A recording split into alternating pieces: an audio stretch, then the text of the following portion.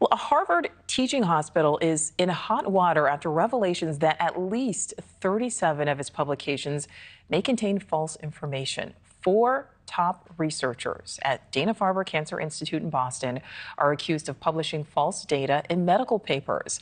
Now, the Harvard-affiliated teaching hospital is seeking to retract or correct some of the papers at the center of it all. And this is just the latest scandal sullying the Ivy League school's name. Just weeks ago, former Harvard President Claudine Gay was forced to resign in part due to her own plagiarism scandal. Let's bring in Sholto David, a molecular biologist who sounded the alarm on this latest scandal. Sholto, thank you so much for your time. This all started because you alleged irregularities in nearly 60 papers. What led to your discovery? So I've been following different research misconduct, I guess, in papers across lots of different institutions. And I was led to this Dana-Farber examples just by following different papers and co-authorship relationships. So that was kind of how it was discovered, just following relationships between scientists and different papers that they've authored together. Because I write a lot of comments about mistakes or errors in scientific papers. So for those of us who are not molecular biologists, you've read so many of these papers. What type of information are we talking about here?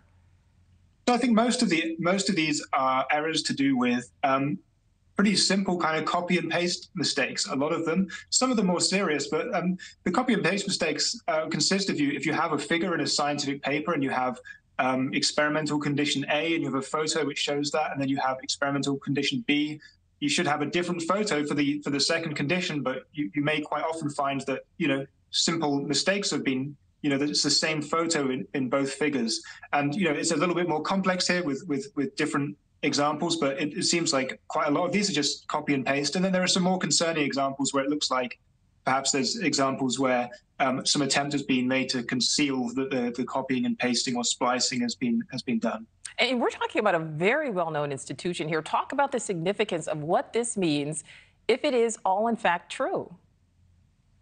Well, I think the fact that they've said there'll be 6 retractions and 30-something corrections, it kind of proves that the points I raised are valid, right? They are going to go ahead and correct and retract a lot of these papers. The remaining 17 or so are at other institutions, so we'll wait and see what happens there, or the data is at other institutions, and there are about 3 papers where they kind of dispute the points that I've sent to them. I think, I'm a little bit reluctant to speak too much about what it means more broadly, but, from my perspective as someone who looks at scientific papers to find errors, I think there's probably more than people would imagine. More errors than people would imagine, even in papers from top institutions. And Sholto, why do you think Harvard is kind of already trying to retract or correct dozens of papers at this point versus maybe putting up a bit more of a fight? I don't know, really, and I think it's a good decision from them. I'm pleased to see that they've taken some decisive action. It is quite strange for people like me, and there are lots of other people working on this kind of thing, pointing out errors, that it's happened quite quickly.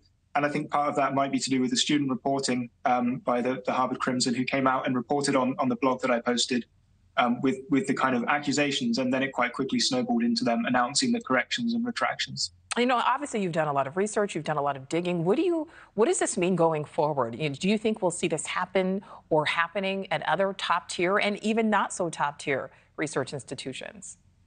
I mean, this is a pretty broad problem in science, and one thing that's worth mentioning is that a lot of the comments that I've sent to Harvard existed already on the website PubPeer, so there were already public comments pointing out quite a number of these errors. Now, recently I came back and I looked again at a lot more of the papers, and I added a whole bunch more comments and basically questions about the validity of the data, particularly the pictures. So, one thing to note is that these accusations are often out there publicly, and they've simply been ignored for a long time. And there are lots of similar ongoing processes at different universities and stuff. They just don't tend to be announced publicly.